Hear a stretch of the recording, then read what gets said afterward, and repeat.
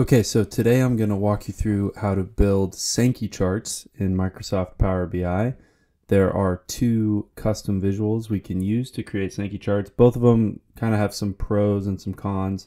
The one on the screen right now is a third-party visual, and Sankey charts are super useful to understand the flow of data, flow of inputs to outputs.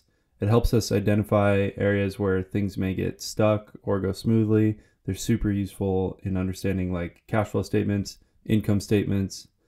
This is the second visual, and it's actually Microsoft approved, so it's canned Microsoft. It's a little less flexible, a little less customizable, but these are just two simple options we can work with to create a Sankey chart in Power BI.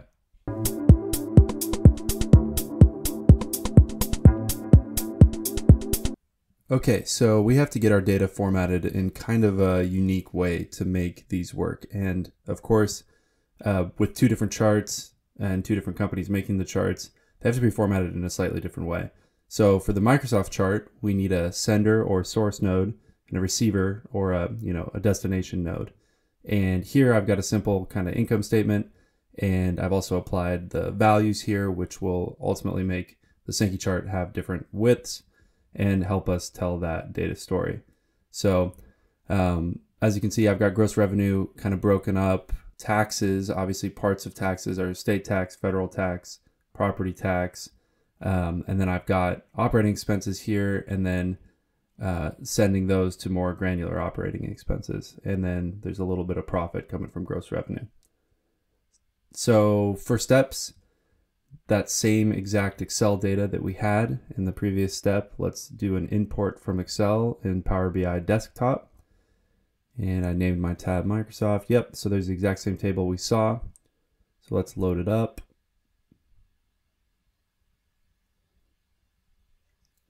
Then we want to go to the visualizations pane. I've got them both brought in, but I'll show you how to actually add them in. You hit the three little dots here, and it'll open up the third-party visuals marketplace. Some of these are Microsoft, most of them are third-party. Let's just search Sankey, and let's ignore the third one. Let's grab the first one. Doesn't have the most stellar of ratings, and you'll kind of see why as we build this thing out, but it is still really useful. So you click add here, and it'll actually add it to your PBIX. If we click it, we'll have a blank visual, and let's start dragging in some data.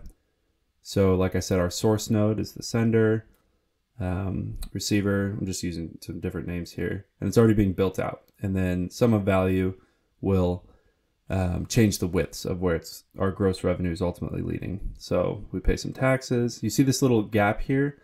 I don't really like that. I'm gonna show you how to get rid of that gap. Not in links, nodes, scale settings. So this little selector here, it's trying to kind of optimize the visual, and if we turn that off, it'll actually meet the bars perfectly, so it just looks a little better.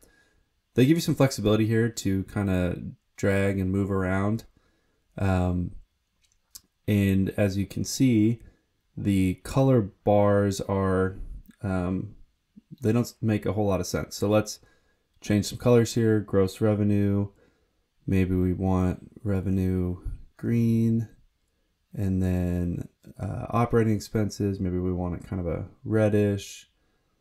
Taxes, make them a different color. Profit should be a light green, like money here.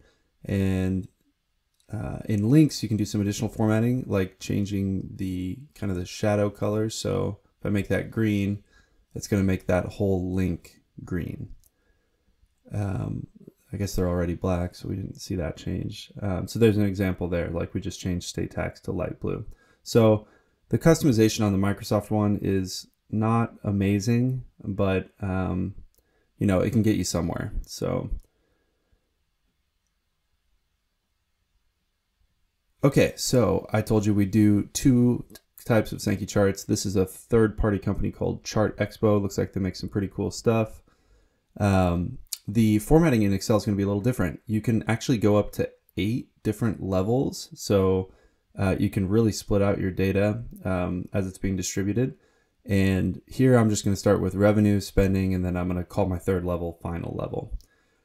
So instead of 2 columns and values, you can actually have 8 columns here in the values. And it's basically just walking through left to right how the Sankey is ultimately going to look. So similar to the Microsoft, but it's just the setup in the table is slightly different. Okay, so exact same way, let's import to Excel into our PBIX file. And got a new tab here. As you can see, it's that same exact table we had. And you can see on the profit, I actually skipped that middle level because I want profit to flow all the way through to the end. Let it load up here. So the chart expo data came in, and I already showed you how to access through the third-party store. So this chart actually has a $10 per month user fee. If you want to get the watermark off, you can do a 7-day free trial by entering your email. That's just what I'm doing here. So determine if that's worthwhile for you. We'll add the visual in. And the category data, you want to add all your categorical data. So I've got all 3 levels coming in there, and then sum of value, and that'll generate it. And then of course I've got this watermark here, and then it's telling me to buy the subscription. We'll just, this little selection area too, you can, once you buy a license, you can put the key in there, and I think the watermark goes away. But I'll walk through sort of how we can format this chart, and I'd call the main difference between this one and the Microsoft one is you do have more flexibility on formatting and basically how the levels flow with each other, and you do get those 8 levels, so you can make this kind of a complex Sankey diagram. Like if I click drop operating expenses, you can effectively end it at some point in your walkthrough from inputs to outputs. There's a separate area here to make different colors, so that made everything green because I clicked the leftmost one, the revenue.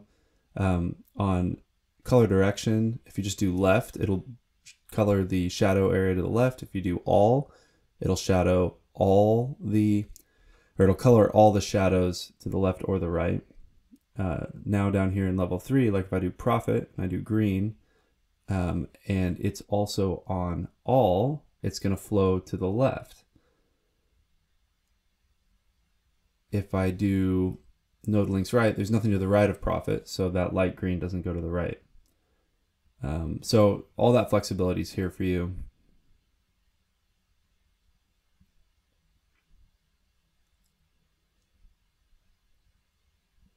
And then of course we can adjust the fonts and data labels a little bit.